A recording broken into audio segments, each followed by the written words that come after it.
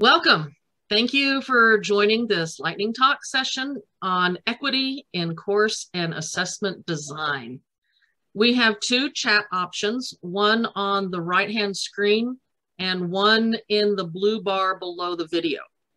To best organize the questions for our speakers, we would like for you to use the chat feature in the blue bar for that purpose. But we will be monitoring both chats for your questions and comments. Please participate in the session by sharing your thoughts, posting links to resources, and/or asking your questions. To help our moderator, if you are asking a question to the speakers, please use a question mark at the beginning of your question. It makes it easier when we're scrolling through trying to identify the questions. At this time, I'd like to hand it off to our moderator, Gloria Niles, and we'll get started. Thank you, Norma, and welcome everybody to our lightning session on equity in course and assessment design. We're delighted to have our two speakers for this session. First, we have Dr. Regina Henry, who is a change agent in the field of education, and she aims to lift every voice of every student in her professional administrative practices. She spent 11 years of her career in corporate America and transitioned to K-12 education and landed in higher education, where she's been living her best life for the past 18 years with serving students. She has several career highlights, but she's currently the Dean of Programs for Strayer University, where she is responsible for architecting the student journey. And our second presenter today is Dr. Kevin Kelly, who teaches online courses as a lecturer in the Department of Equity, Leadership Studies, and Instructional Technologies at San Francisco State University, where he also previously served as the online teaching and learning manager. He works with colleges and universities as a consultant to address distance education, educational technology, organizational change, and learning equity. He is the co-author of the 2021 Stylus book, Advancing Online Teaching, Creating Equity-Based Digital Learning and Environments. And I believe our first speaker today is Dr. Henry. So I'll turn it over to you. Hello, everyone. Today, I'm here to talk to you about why assessment design is a diversity issue. And I look forward to sharing what I've learned as a facilitator of learning, also as an instructional designer. Next slide, please. So if you'd like to type in chat, please type away. I have just a few quick shots or slides throughout this session that will ask you questions and ask you to share your thoughts so that you can be engaged in the presentation. So the first question is, have you ever quit a course or a degree program because of an assessment? If so, why? And if you'll type your comments in the chat, I'll just let you go ahead and go away. You don't, type your response right away and we'll advance to the next slide.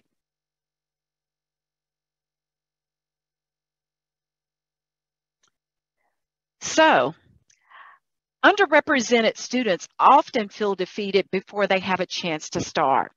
It may be a myriad of things that make them feel this way. It could be a lack of background knowledge, connection to the instructor or peers, or access to the supports that help them succeed. In the scenario that you're seeing on the screen, I was that student. I walked into a physics course and didn't have the proper foundation to be successful. I had no idea that the subject would be so intense at the onset. Underrepresented students can be minorities, female students, or students with language barriers, or students that have instructional gaps or disabilities. I was that student in terms of not having the background knowledge. I was a female. I was a minority. I quickly changed my major. In that scenario above, what I can say is when you're a facilitator of learning in the classroom, one of the things that we have a responsibility to do is to read the classroom, to know when a student may be entirely lost and provide just-in-time support. Maybe it's an announcement on your board or in your course room that says that I can see that some of you all are feeling lost. Here's a way to get support. Come to my office hours, come to tutoring, come to supplemental instruction, or whatever it might be to help that learner succeed. Next slide. So basically, just in my situation, I quit before I started. I was early in my college experience. I changed my major. This is the same thing that can happen with a poor assessment strategy. It has the same effect on students. It can block a student from their chosen field, career field, and cause the learner to give up and feel defeated. Next slide. However, a good assessment strategy can extend a hand. It can help learners believe in themselves and believe in their ability to be successful. And it prevents a student from feeling defeated. Next slide. So what are key facets of a good assessment strategy to you? If you'll type that in the chat and just share your thoughts. And we'll advance to the next slide. And I'll just clarity and transparency. One that embraces universal design. Scaffold. Very good. I like those comments that are coming in. So a good assessment strategy has the opposite effect. It allows students to feel connected. You can see that I have 4 items on the screen, and I will go through each of those around a good assessment strategy. So if we go to the next slide. In terms of compassion, we're going to talk about it. Next slide. So first off, we've got 3 points here. Keeping an open mind. What we want to know is generalities are dangerous to the learning community. Sometimes our assessment strategy assumes that the playing field is equal and equitable to all learners. We all come from different walks of life, which should be top of mind when we're preparing to assess. Some students have exposures that other students may not have been afforded. The teaching and learning community should be a safe space to help budding professionals grow and develop. It should not be an opportunity to weed out learners. Some of us are guilty of looking at education and teaching students from this lens. I've even said in my classroom, some of you all will not make it. I will say that my thinking has changed as I've remained in the field of education, because my job and my responsibility is to make sure that I am assessing what students should know, should be able to do, and demonstrate. And what I do know is that not every learner that enters my classroom has had the same experiences. And so a student that is a person of color may not have necessarily been a student who's lived an impoverished life. Oftentimes when we see students, we make assumptions. Sometimes with students, they come from all different walks of life. So we should have that top of mind when we're preparing to assess. The teaching and learning community should be a safe space to help underrepresented students have a fair shot at gaining knowledge, skills, and abilities to demonstrate their competency. Next slide. Some students have attended urban schools where teachers are often not certified to teach in the subject area that they're teaching. Teachers in urban schools tend to take more days off or have less experience. In turn, if they are absent often, that means our learners may have had more substitute teachers or a teacher that is not as qualified as someone that is certified in the field that they're teaching. So we want to try approaching teaching and learning with an attitude that all students can learn with the proper supports. Some students attended some of the best K-12 schools in the country. We have to meet them where they are. And some students may have been passed along, which means that there are deficiencies in their learning. We have to look at all those things when we're considering and planning and creating assessments. So when students enter your class, think about how you might help them succeed rather than how they will not succeed. I can remember times where I felt like there were faculty who predestined me for failure, or even, and I say me for failure, but more specifically, being a mother of an African American son, I can remember in his kindergarten experience, 2 weeks in, the teacher had a meeting about week 6 or 8 with me and my husband and said that my son lacked the maturity for kindergarten success. So she had predestined him for failure at the onset. So remember how our lens frames how we assess and how our students learn. So next slide, please. We have to recognize that all students can learn. We have to witness their struggle. We have to get to know them. We have to strive to connect with them. We have to try to see things from their perspective. Don't avoid teaching students or helping students who seem disengaged or disinterested. We never know what the student has faced before they entered our learning community. So their perceptions about their learning experience are their reality. Be willing to be vulnerable and be ready to hear what your students have to say about your teaching style and your assessment strategies, and strive to do better when you are aware that you are not connecting. Ask for feedback. The best faculty have an ear to hear and a heart to listen. Show interest in the students that you're serving. Avoid only reaching out to students that look like you. Try to challenge yourself to connect and see the potential in students that don't look like you and that may not share the same background as you. Next slide. Every student is unique. Their worldview and their lived experiences are not going to be precisely the same. Each student will not have the same background knowledge or the braveness to ask for help. Strive to incorporate ways for students to feel included, feel a sense of belongingness, and when they feel those things, they'll feel more connected, which will help them in terms of being better prepared to approach and ask questions to be prepared. Try something different. Ask early and plan early in terms of your assessment strategies. Help students bring their lived experiences into the learning community. The more we can help students realize that they are not empty vessels and that they have something relevant to contribute to the learning community, the more likely they are to take an interest in what is being taught, which in turn means that they're more likely to perform better on the assessment. Next slide, please.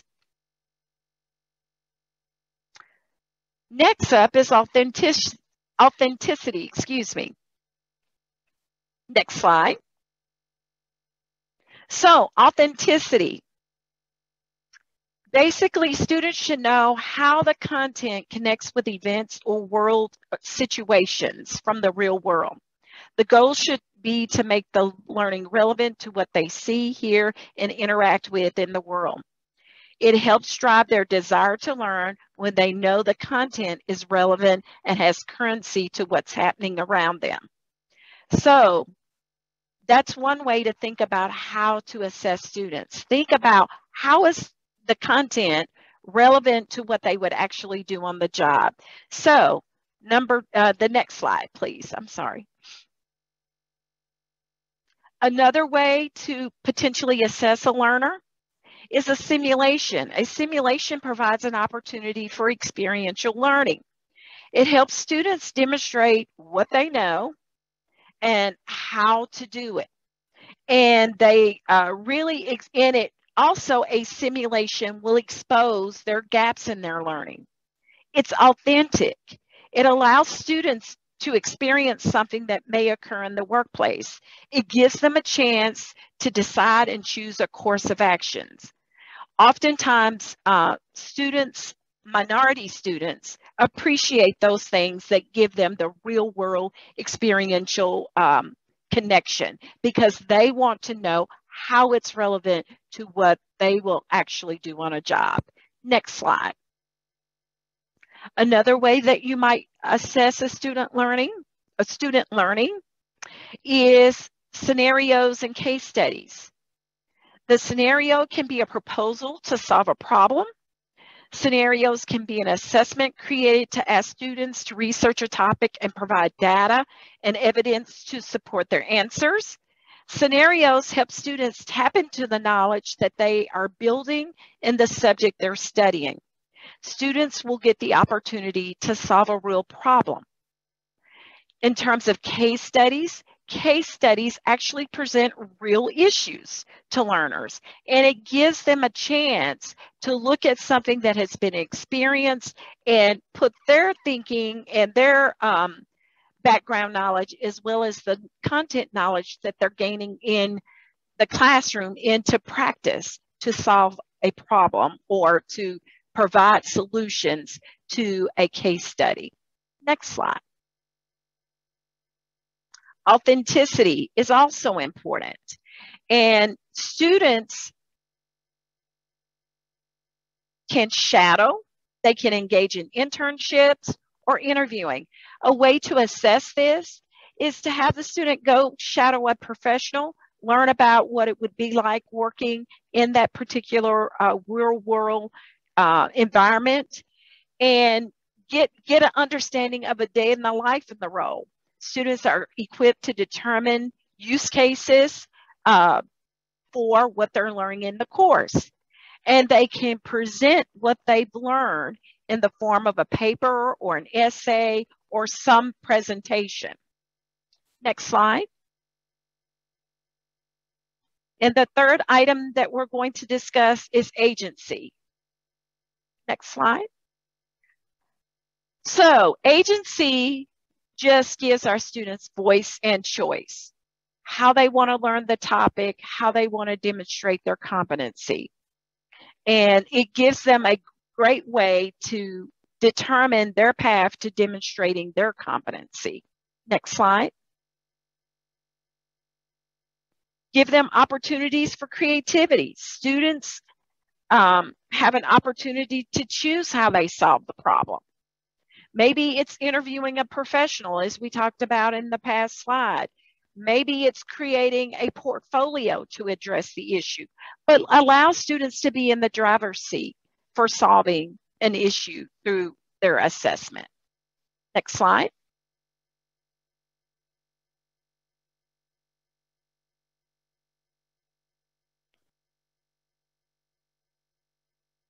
Is that the next slide?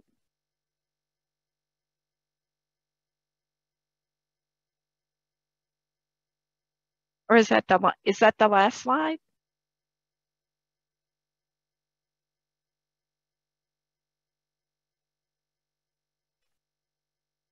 That is the last slide. Okay, so as I hasten to a close, some of the points that I touched on, and I will close out here. Remember to think of ways to afford students an opportunity to demonstrate their learning through an authentic evidence of knowledge and skills in terms of the 3 domains of learning. Partner with your students, partner with your instructional designers, partner with those that help you create assessments that really give students opportunities to demonstrate their knowledge, skills, and abilities. Thank you. Thank you, Dr. Henry, and we'll now turn it over to Dr. Talley. Thank you. And I don't know if Norma's able to bring the slides back up or if we have some technical difficulties, but I can just start chatting until we're ready. So hi, everybody. I'm so happy to be here, and thanks to WCET for putting this all together, and for Norma and Dr. Niles and Dr. Henry for paving the way for me to talk about equity here. Dr. Henry talked about compassion, authenticity, agency, and transparency. And you probably won't be surprised, but some of those themes are going to emerge from what I say too. I usually take a AAA approach, I like to say. Awareness. We need to know what our students are going through, that compassion that Dr. Henry talked about. Then we need to do something about it. It's not enough to be aware of the equity-based challenges the students face. And then we need to assess not only in our courses, but the results of our actions. And so that AAA is the way I'll frame our conversation. And so normally I like to put myself into context. I like to talk a little bit about what gives me privilege. I'm a white male. I was born in the US. I'm not a first-generation student. Things that don't give me privilege: I'm a part-time lecturer at San Francisco State University. I started working when I was 14, so I can empathize with the students in my classes. 80% of the students at San Francisco State work at least half-time, so I can put myself in their shoes. But I really love what Dr. Henry had to say about making sure that we're reaching out and getting to know the needs of all of our students, not just the ones that look like us. I got involved in the equity work primarily based on things that my students taught me, as well as my work with colleges and data. And, you know, since it seems like we may be having some challenges, I'm just going to share my screen so I can show you some slides while we're going here. Might as well take charge of the situation, right? There we go. So just a couple examples from my experience.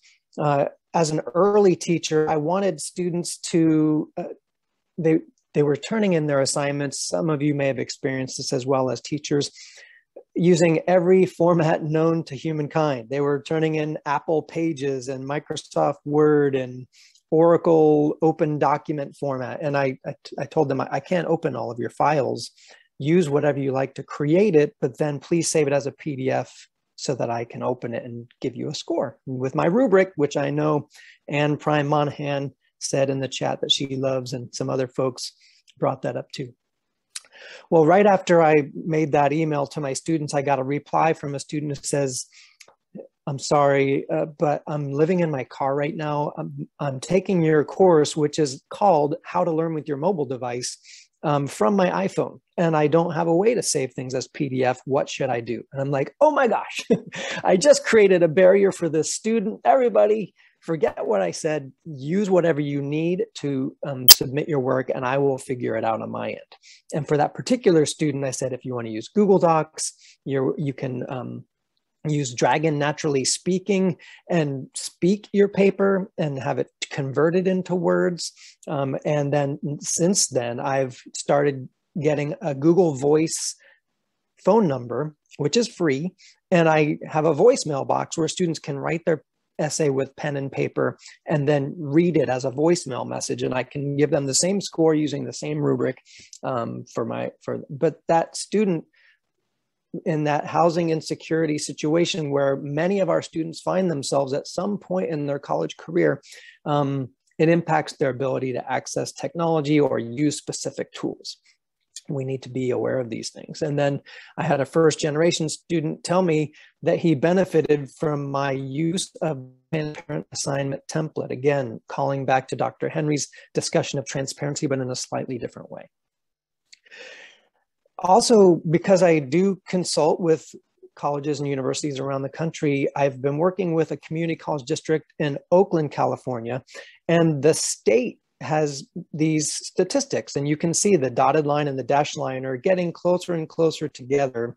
They're around 5% or so different, and that those lines represent student success rates, the students who complete and pass courses in traditional courses on the top line and online courses and the one below it.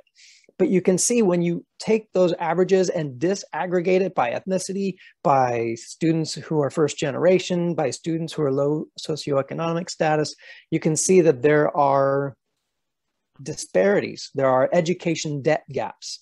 So we need to be aware that not all students perform as well in certain environments, and that may be because of things that we can do. The Peralta team took this information, and in their very first distance education plan, they decided that they wanted to address these equity challenges, and they even operationally define equity as freedom from biases, assumptions, and institutional barriers that negatively impact students' motivation, opportunities, and achievement. When we started looking around for tools that we could help instructors take a look at their courses and identify equity-based challenges, there were none. So we ended up creating a rubric. I'm looking at you again, Anne, because you love rubrics, and so do I. We'd created a rubric that would help instructors take a look at their course along 8 different areas that the research tells us are equity challenges: technology, student resources and support, universal design for learning, diversity and inclusion, images and representation, human bias, content meaning, which we heard Dr. Henry talk about with respect to authenticity. Can students relate to the material? And then connection and belonging. Do students believe that they should be there? And do they feel connected to their fellow students, to the instructors, and to the institution? Since we developed, and you can see we're on version 3 now with this equity rubric, that for the course level, I've been interested in also identifying how we can think outside the box and support institutions, staff members, campus leaders who are working with students, not when they're in their courses, but still thinking about these equity challenges. And so, because this is a lightning talk, I can't talk about all 8 of these research-based topics here. So you can see I've highlighted 3, and I'm going to talk about them at both the course and the institution levels. And thank you, Danielle, for putting the link to the equity rubric in the chat. And for those who are interested, we also have, there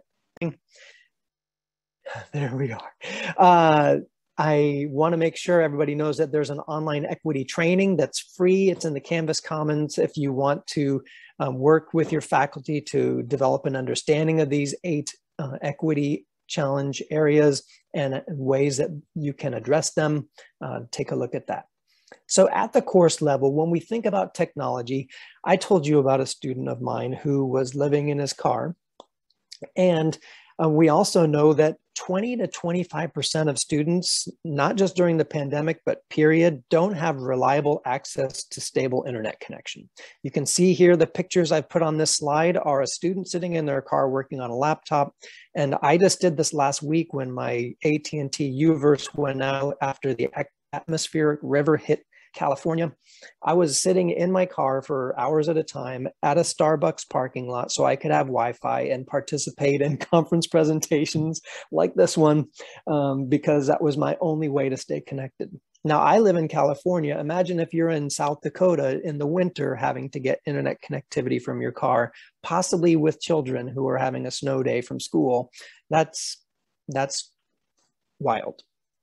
So we need to identify our students' needs. And again, hearkening back to what Dr. Henry was talking about and getting to know our students, it could be as simple as doing a survey at the beginning of your semester or course to make sure that you understand what technology they have, what technology skills they have, because sometimes our returning students may need to upskill with respect to the technologies we use in our courses, even things that we take for granted, like the learning management system.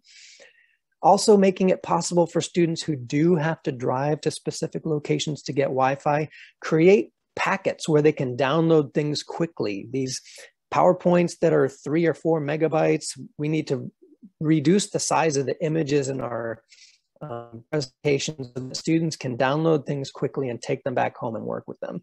We also need, if we're going to record our lectures, to provide audio cues for those students who might be listening to it while they're riding their bike to work, while they're washing the dishes, and aren't able to look at what we're saying. So it's pretend that you're giving an audio book when you're giving a lecture. And it doesn't mean that you have to tell students everything that's on the slide, although Universal Design for Learning would argue that we should, but giving them cues about the different things that you're talking about. Also considering multiple file formats. So if you save something as an MP4 video, then also saving it as a MP3 audio or something like that. Making sure that we test things on mobile devices. A large number of students, maybe their only device or their primary device, they're doing a lot of work on smartphones and tablets, and we need to make sure that the things we're asking them to do, including assessment, work on those devices. And then providing just-in-time tutorial links for students who need help with the technology.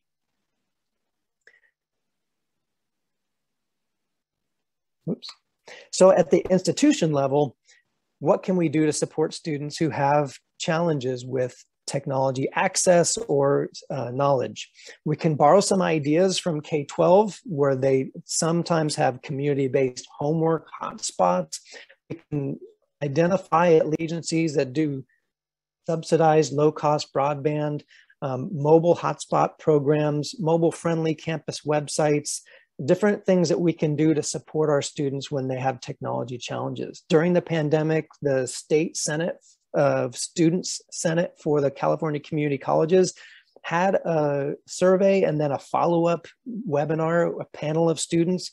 And one student said she was grateful that her institution provided her with a laptop during the pandemic, but it took 4 weeks for her to get it. And she almost had to drop all of her classes. She had to borrow laptops from neighbors until they were able to get that together. So being ready for the student need, and I don't know how you can be ready for a pandemic, but now we know. So you can see all these different aspects of making sure that our institutions are prepared to support students who have technology needs, whether it be the cost of the materials that we are asking students to consume through open educational resources, or making sure we have after-hour tech help in their, with the help desk. The transparency that Dr. Henry brought up is what led me to the transparent assignment template by the Transparency in Learning and Teaching, or TILT Higher Ed group. The template has a number of aspects to it, and I like to think of it as the what are we doing, the process of the assignment and the expectations, why are we doing it, how it links to the learning outcomes, and how can you be successful doing it. These are the resources you need, like a rubric or a checklist or an example from other students.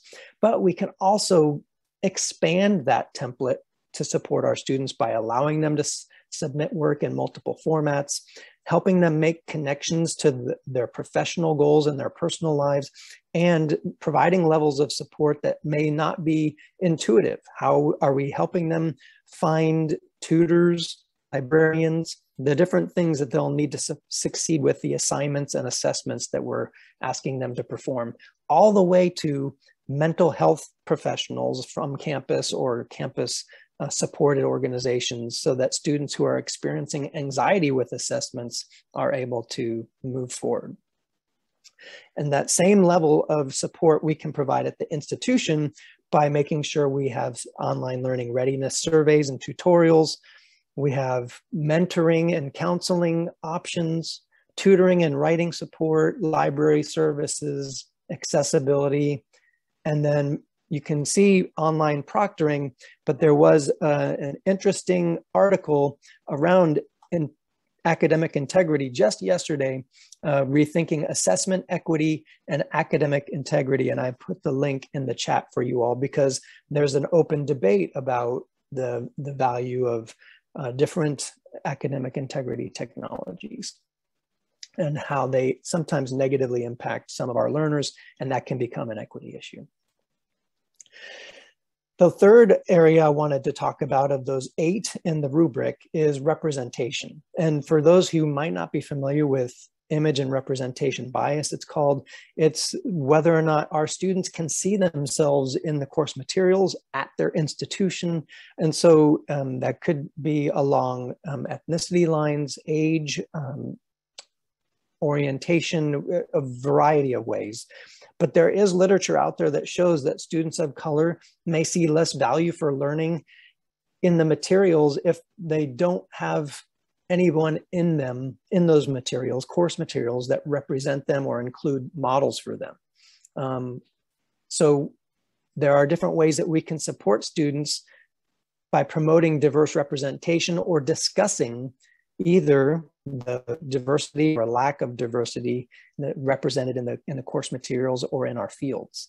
And so we've got here a tiny CC link of the a list of galleries that focus on diversity. So I will just type it in the chat here.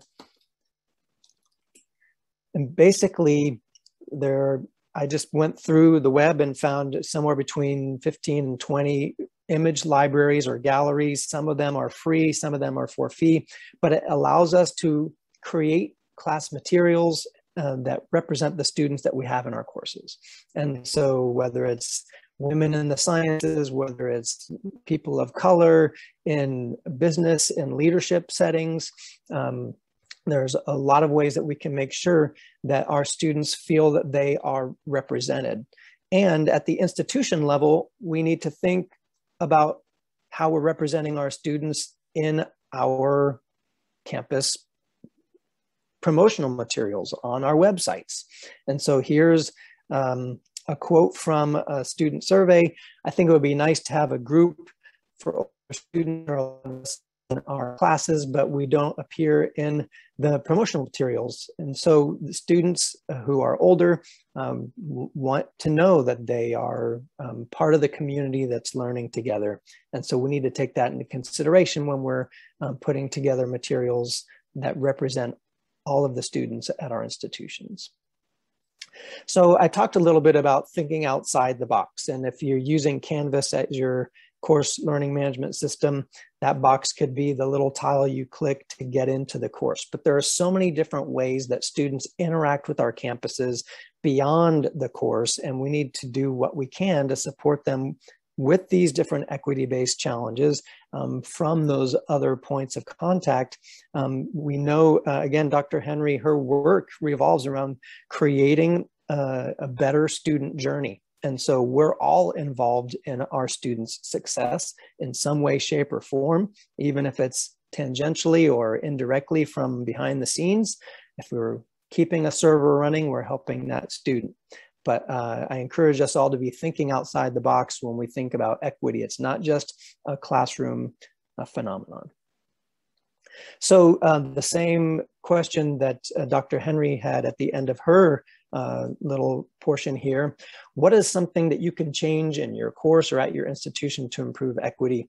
Love to see those thoughts ripple through the chat as we move toward the Q&A segment of our program here. So I'm going to hand the talking stick back over to our host with the most. Gloria, take it away. Okay, thank you both for excellent presentations. I've seen one question, and it looks like a couple of people have tried to answer, and it's asking for the link to the faculty development course on Canvas Commons. If we can post that in the chat. And then I'll ask Norma if there's any questions that have come in through FeedLoop. And Michael Greco would like to see more discussion about representation in the students' fields in our courses and with student success coaches.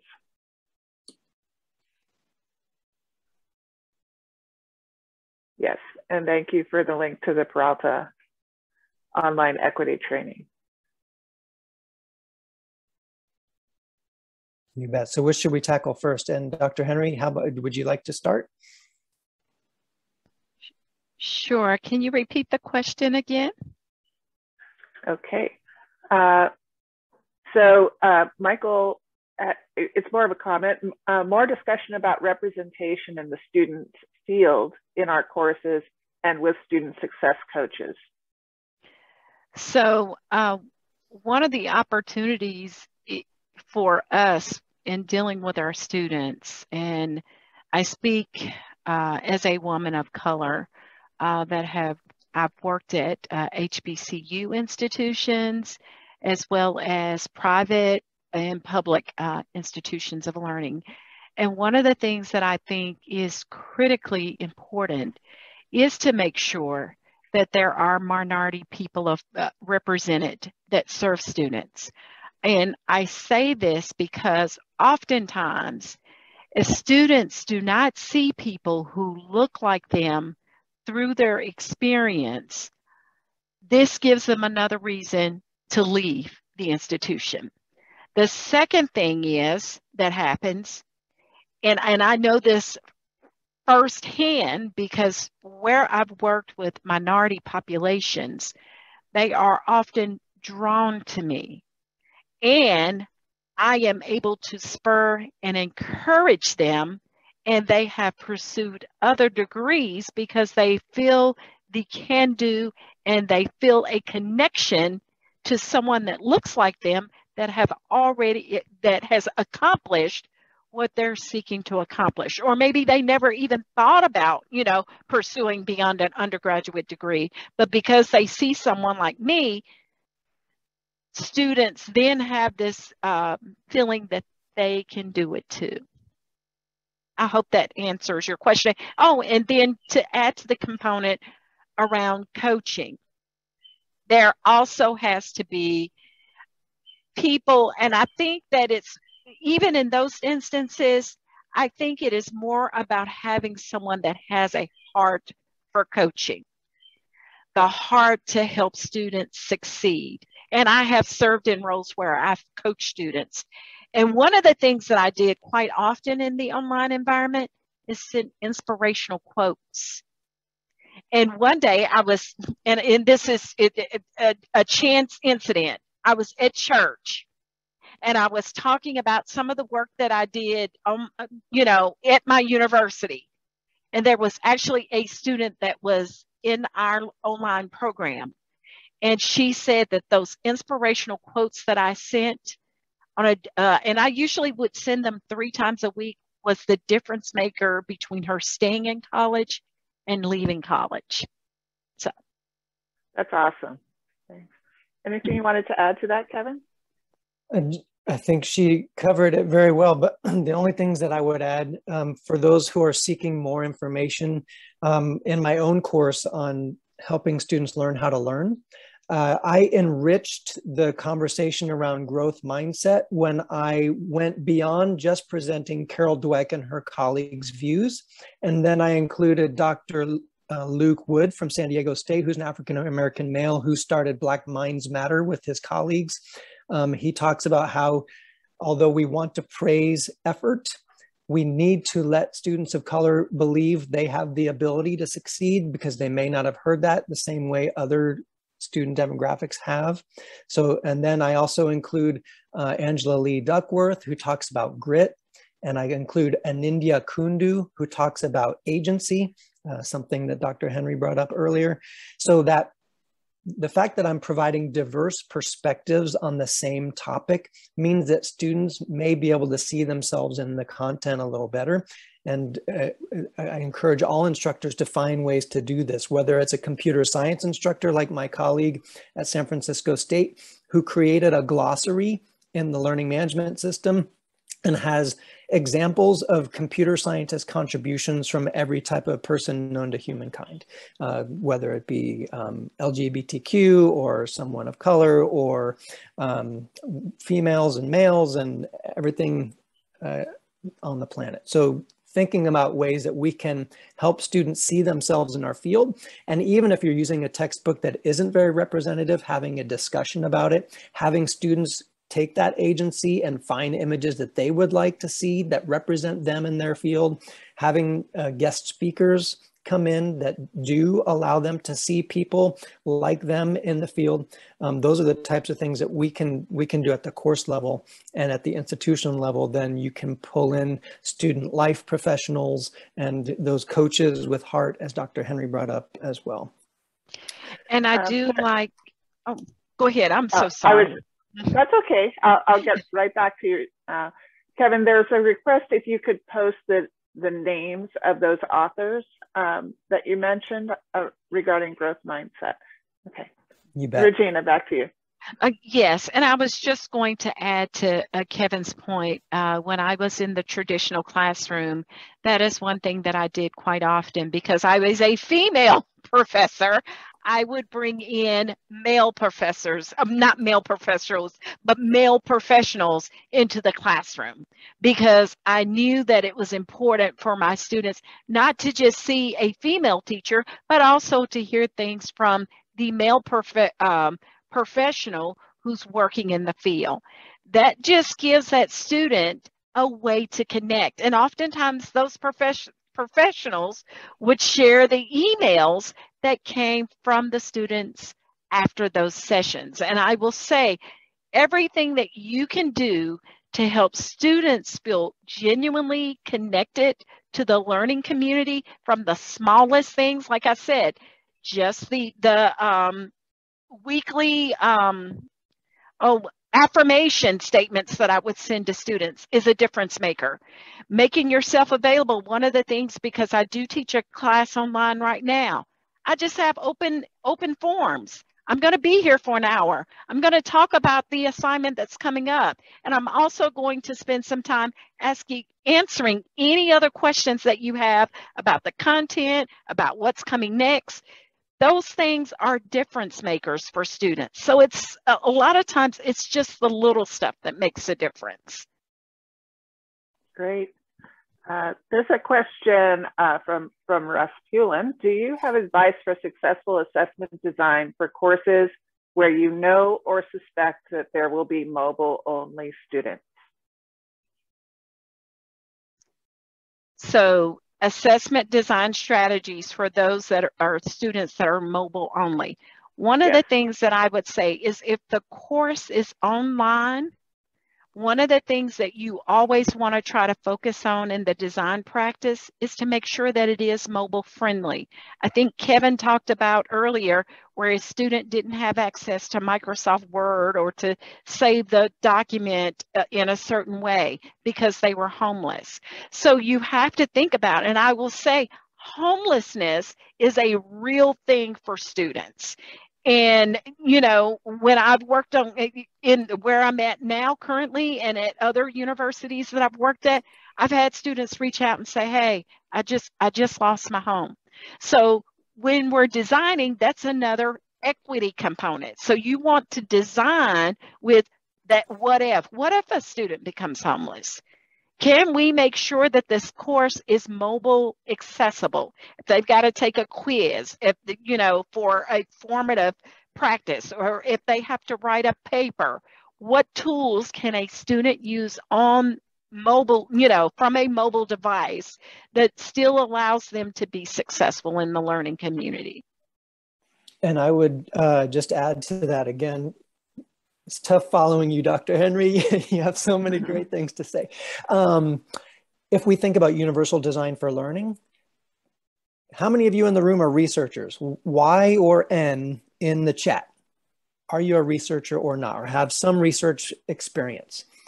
If you're familiar with the concept of research, we often try to triangulate, right? One study is not enough to show that something is true or not true.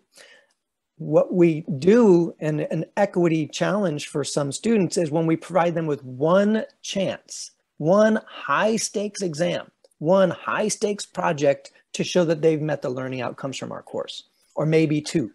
That's a way to increase anxiety. We're looking at ways that we can support our students. So for my class, I have 3-week modules. In the first week, they watch some mini lectures and they take a quiz. It's not worth many points, but it helps them get a foundation of the ideas we're going to be discussing. Then we have discussion forum where they have small groups and then they summarize those small group discussions. And then they write a plan. How am I going to apply one strategy from this particular 3-week project? And then 2 weeks later, they write a reflection. This is how it went applying the concept. So now I've given them a quiz, a discussion, and a plan and reflection pair of essays that are worth different numbers of points. but allows me to see, oh, the student didn't do so well in the quiz. Maybe they weren't paying attention, but they really made some salient points in the discussion forum. And I loved what they tried in their plan and their reflection, where they actually used something from my class for another class, for a work-related training, or at home when they were trying to teach themselves how to fix the sink or make Indian food. So thinking about universal design for learning, it means that we want to provide students with multiple pathways to show what they know. And in the assessment sense, that could be something as simple as, hey, you're giving an essay test. Well, let's give them 3 questions about the same topic and they can pick which one they relate to the most. Or it could be something like, well, you could write an essay, or you could write a draft essay and then give a small presentation using SlideShare or Prezi or something like that. So you're allowing students with a mobile device to interact in the ways that make most sense. And again, I encourage all of us, and I think Dr. Henry said this as well, to try going through your own class using that view as student button in the learning management system and try to do your own activities with your smartphone and see how easy it is. Because if you run into problems, you know that your students will too. Kevin, you're incredible. It's just like you're opening my lid and pulling some of the other ideas that I would add to the conversation. So very good. All right. Those are excellent answers. I have a question, mostly to Kevin, but actually to either of you. During the pandemic, many instructors turned to a flexible deadline as a strategy to increase equity for students as part of an assessment process. How can instructors increase flexibility for their students without increasing their own workload or decreasing academic rigor? What I will say is that when you experience something as life-altering as the pandemic, students were caring for and teaching their children at home. They were potentially caring for someone that had COVID. And so when things like that happen, it requires flexibility. That goes back to that having that compassion for what's going on in the student's life. Because when a student doesn't make a submission on time, doesn't mean they didn't have time. Oftentimes it means that some life situation has averted them from accomplishing what they want to accomplish. And one of the things that I always say is no one enrolls in a course to fail. So what supports can I provide to you? And one of the things that I do very early in my course, the first week of class, before the class starts, a couple of days before the class starts, I send them my self-imposed expectations. And I have a list of 10 items that I say that I am committed to providing to my students. One of those things is being there, being an active advocate and support for them. Another thing that I ask them at the end is I say, will you rock with me? Meaning, will you stay with me to the end? And if you're going to stay with me to the end, know that I am committed to supporting your success. And so when you're committed to supporting success, one of those things is, if life happens to a student, how can I be flexible so that I am saying or showing them that I am committed to their success? So that would mean that, yeah, the assignment was due on the 1st. Okay, you didn't get it in. But as a faculty member, if I have a heart for my student, I'm going to have some flexibility. And that means that if the deadline is the 1st, maybe I have another 7 days that I give them to submit the assignment. And although there may be a penalty, according to the circumstance, maybe I don't penalize the student. So if you're building in, again, that's that universal design, even in testing. If you're giving an hour and it's 50 questions, maybe you give an hour and 50 minutes, but be flexible so that you're helping students succeed. Great points. Okay, we're just a couple of minutes before our end of our time, and we'll end with Kevin's response to this question. I would just add a little bit to think about your own health and sanity. And so there's a continuum from completely inflexible to infinitely flexible. And we're hearing stories about instructors who chose to be as flexible as possible and ended up having to grade large number of students and a large number of assignments all at the end of the semester because those students just struggled, but then dumped everything into the basket at the very end of the semester. That's not equitable for the instructor, and for some instructors, that can be a reason that they will no longer continue on their path, right? And so there are a number of strategies out there. Dr. Henry's are amazing, and I think I'm going to have to take your class now. But thinking about ways that you can put some structure around that flexibility, everybody gets a pass where you can turn in an assignment late. It's intentional, and you have to communicate with me, because students who are ghosting the instructors, and it may be for very good reasons. They are in another country attending a funeral or something like that. But the more that you ask students to just stay in communication with you, the more you can have that flexibility and demonstrate caring. I love the work of Michelle Pacansky-Brock in the California Community College system, where she talks about being a warm demander. You can demonstrate caring and still have high expectations. You just have to establish that level of trust first, and then the flexibility can follow. Thank you both for these excellent presentations, and this has been a great discussion on equity. I look forward to diving more into many of these resources, and I'll turn it over to Norma if there's anything we need for wrapping up. Otherwise, enjoy the rest of your sessions, everybody. No, I'd like to thank everyone for attending this session, and a huge thank you to our Lightning Talk presenters and moderators, especially during that little bit of a technology glitch we had at my end. Everything froze. Couldn't do anything. So thank you, Kevin, for sliding right in and taking great over. Flexibility. There you go. Well, it's happened before, a session feedback survey should be popping up in your FeedLoop window. We really appreciate if you'll take some time and fill that in for us. The speakers enjoy receiving that feedback. We did record the session. Hopefully the whole thing is recorded. There's not that glitch in the middle. And if that's so, it should be available fairly shortly, later today or tomorrow, something like that, for your asynchronous viewing. But please join us for some fun and casual 30-minute networking lunch beginning at 11:30 Mountain Time. The live participants will be entered into a drawing for a $75 Amazon gift card. So we really encourage y'all to be there. Great networking opportunity. And once again, thank you to everyone for making this just a wonderful presentation. And we'll hopefully see y'all at lunch. Thank you.